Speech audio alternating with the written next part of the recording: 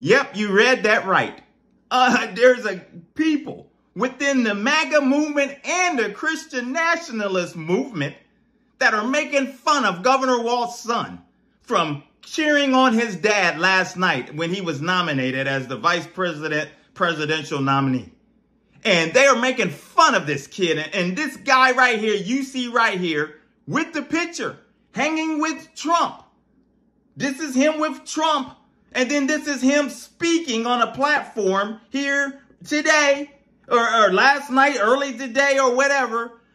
I mean, I can't even play you the clips. I can't even play the video of what he is laced with so much vulgar language that we wouldn't ever be able to hear it, because it's despicable what this man is saying. He called Governor Walz the HOMO, and then he went on to tirade about the son and humiliating him and making fun of him. And I mean, this and the people within this movement is just some of the things that they're saying, and telling the kids. One comment was hand the kid a tampon and all of this other things, where it shows you where these hearts, if you call yourself a Christian and you have a mindset like that, it shows you how wicked your heart is to make fun of a kid that's proud of their dad, a kid that loves their dad, something that many of these people know nothing about, because they have taken a path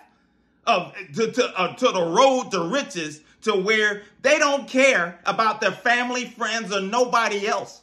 And their leader of this, Mr. Trump, is the main culprit of it. He doesn't show love even towards his own wife. You never see them. I mean, we've seen the videos and things over the years where she pushes his hand away. It's just a money agreement for her. And it's just, we know what that's about. He even played his own daughter, Tiffany, when she tried to give him a kiss or a hug there during his convention. So he doesn't know anything about fatherly love and things, many of these people. And for him, it just shows once again his true character as a leader, Mr. Trump, where you see these are the types of people that are behind this man. And any Christian that stands like that, supports these speakers that go around and talk crazy, because I've got some to show you with Nick Fuentes. Well, matter of fact, let's see it. When Michelle Obama gets up there and she looks like, Wakanda, she looks like Black Panther. When Michelle came up, my mood did like a 180. I'm like, she activated something inside me, because she's just rotten. She's a rotten human being. She is a rotten bitch.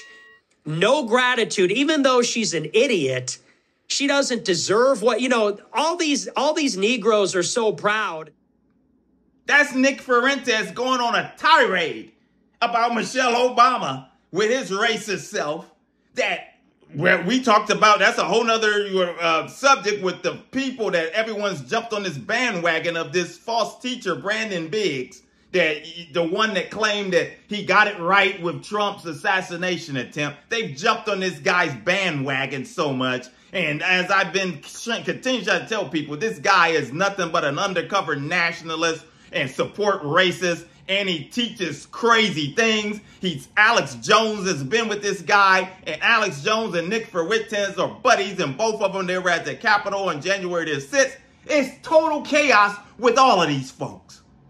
And why would a Christian associate themselves and sit up there and laugh at some kid that is standing by his father? I mean, it angers me. It's despicable.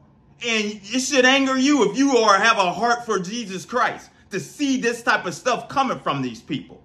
Because on the next video, because I wasn't planning on making this video until I saw that, and I was like, man, this guy's nuts. These people are nuts, many of them.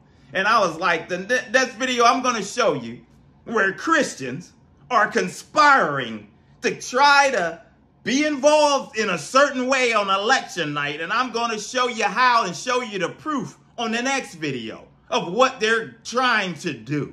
So I wanted you guys to see this.